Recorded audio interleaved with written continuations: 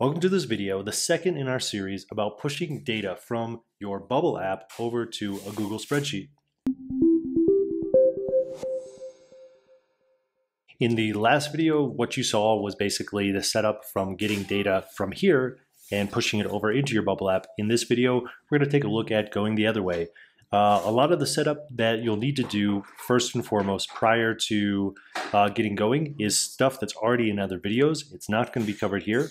So if you happen upon this video through just a search or some other means, and we're looking for a way to send data from your Bubble app over to a Google Sheet, you'll want to check out those other videos. They're linked in the description below.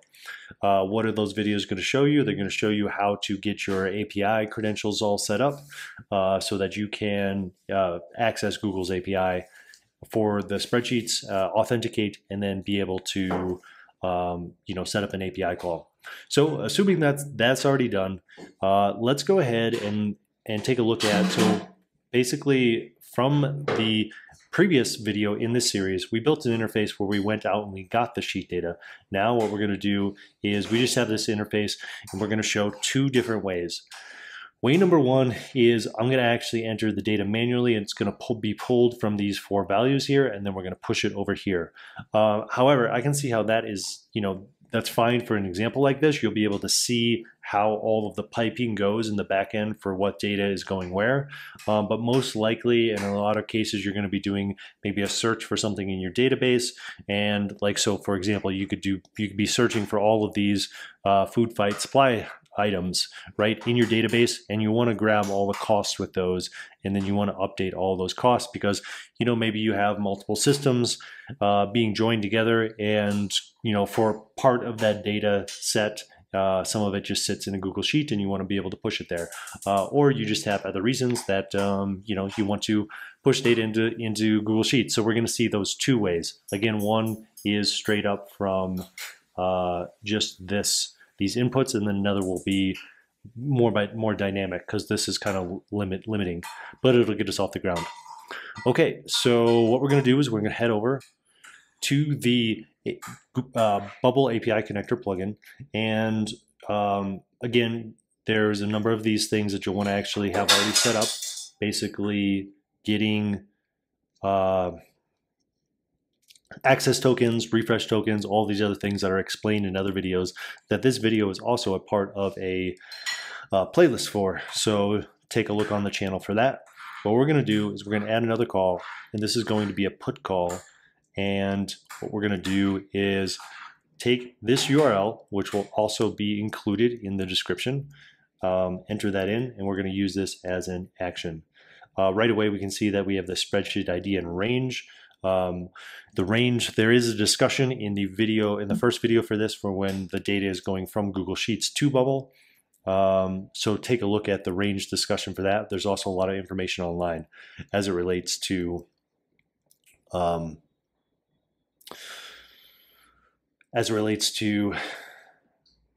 getting the ranges right. Also, I'll just show this. This comes from here for the sheet. If someone is looking at this for the first time for the video, or you just needed a refresher, this is where this value comes from there in the URL. So that is the spreadsheet ID, and then the range in our case, I've already got it written down, and this is allowing it because we've left off the because we have left off the 5 here in this case. What it means is that it actually allows this to be edited, ad nauseum. I think that's the right word, meaning, towards infinity, repeating down and down and down. Cool. Okay, so once you have those set up, be sure to add an authorization header, and this is just simply the word authorization, and the value is bearer. And then here in this video, we're just showing the testing. There are other videos that show two things. One is how to get an access token from a code, which is through this authorize with Google, where you're sent to look at things through your Google account, or look through which Google account you want to sign up with and authorize. So here, what we have now is once you have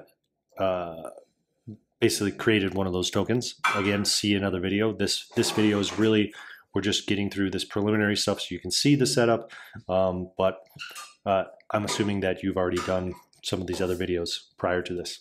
Okay, so next up, this is the JSON that you'll deliver to the API endpoint, and what you want to do is put that in here, and then now let's break this down.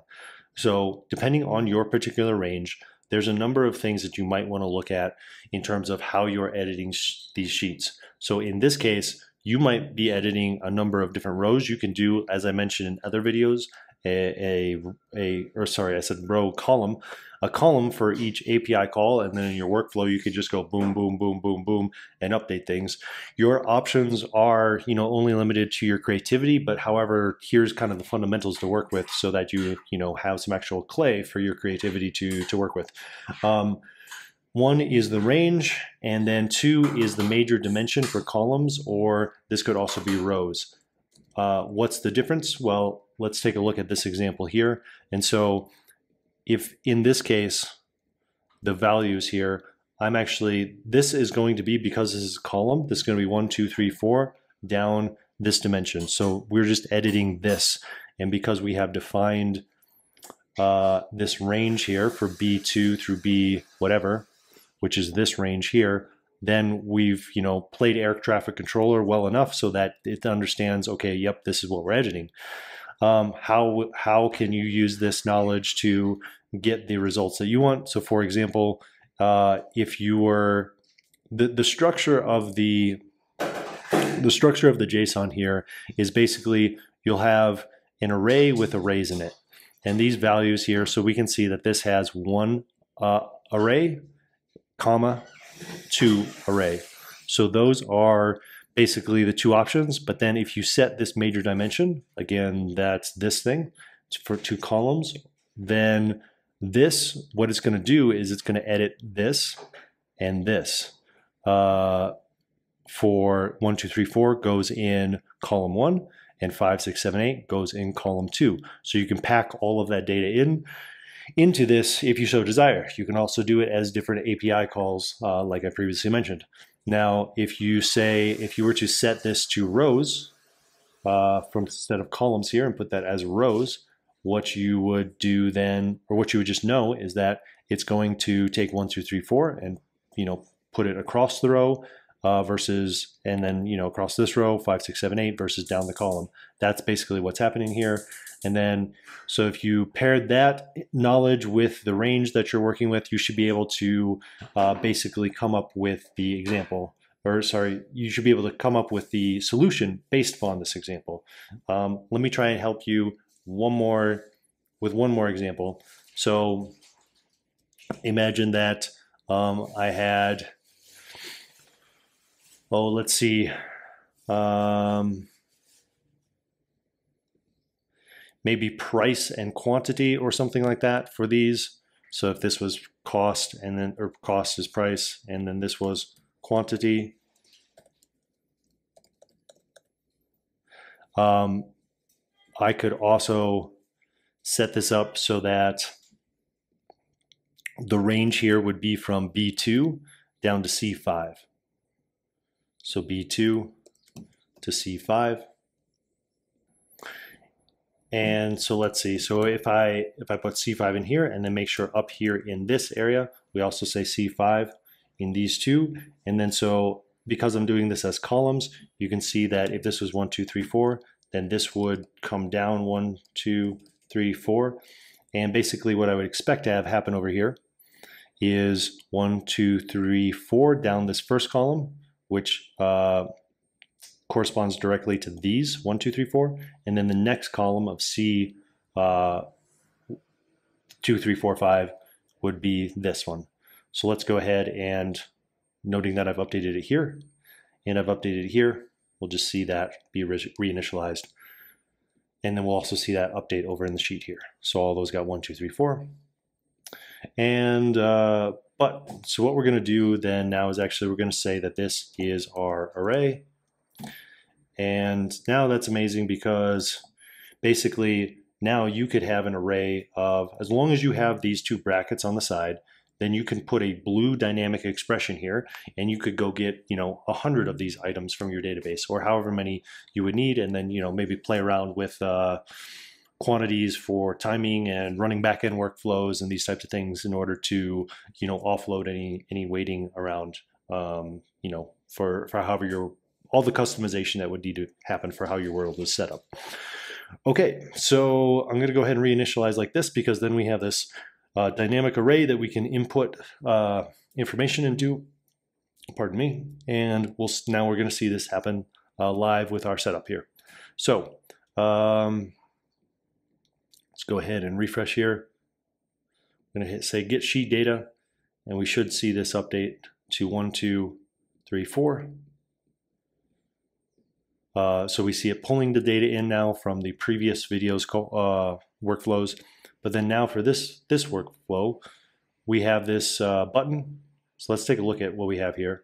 Let's go ahead and this was just extra UI work that's not going to be shown on video, but we have basically input banana, grapes, hamburger, and spaghetti here, and these 4 inputs. When we submit and send, let's get them sent over to the sheet. So what we're going to do is actually go and check, what did we name this one? Send data to Google Sheet. When we do that, and actually we're just going to change this back to B, reinitialize. And what would it have done if we were only having one of these arrays and we had a larger range? On those ones, just test it, see what happens. That's sometimes the best way to do things in Bubble. Okay, so Google API send data, and let's take a look at why that is not. Yes. Okay. So make sure private is unchecked. So always love that option to have a little bit of an error. Just to show off what can happen. Okay, so we can see here that this is going to be okay, and just fast forwarding through that part, we can see that basically each of these inputs is now put as a dynamic value here, so that when we hit the button and send this off, let's go ahead and take a look at that now. Okay, so this get sheet data corresponds to this stuff down here that shows up as a display. But now let's go 2, 4, 6, 8 for this. Let's see, we didn't have it clear any inputs out, so it's not going to look the most nicest or whatever, but that's okay. And then we can see here 2, 4, 6, 8. Cool. All right, so now let's just go ahead and do one final thing where let's take a look at how this would work with the same workflow, but instead of all of this,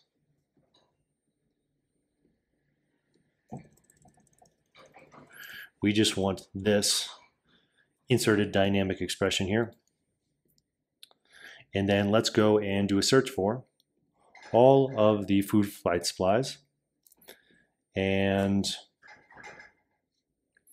each item's price. And then we're going to say, this is an important point. If you're making a JSON payload to send off to an API, do join with, and then we're going to say this.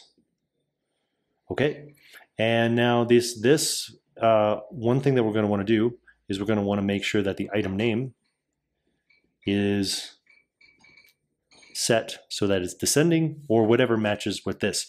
And this is an important point that I didn't point out when we did it one by one through these things, is that the order in which these exist in the array and the order at which these exist as they are filtered or sorted here in your Excel sheet are directly matching one-to-one, and the only way to get them to all sync up exactly one-to-one is just to make sure that the order on both of them is exactly the same.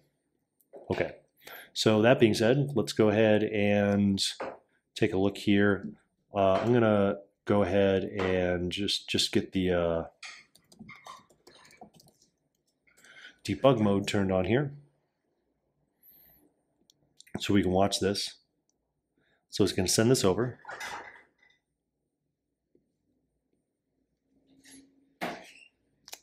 And it's sent over 1, 2, 3, 4.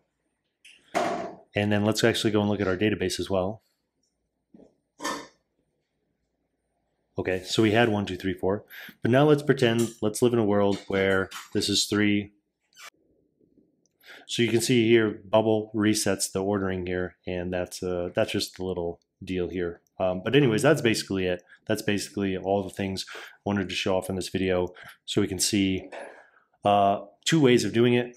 The way where it's manually inputted from a field, and your job in your world is to basically take the data from whatever setup you have in Bubble, whether that's from inputs or that's from some other API that's coming in, being piped into the database, and then from the database it's going out, and you're just doing a dynamic expression here to get the data in the right format. Always use a join with comma, because that brings them together so that it's an array. And that's basically it. If you like this video, give it a like, subscribe to the channel for more tips, and thanks for watching.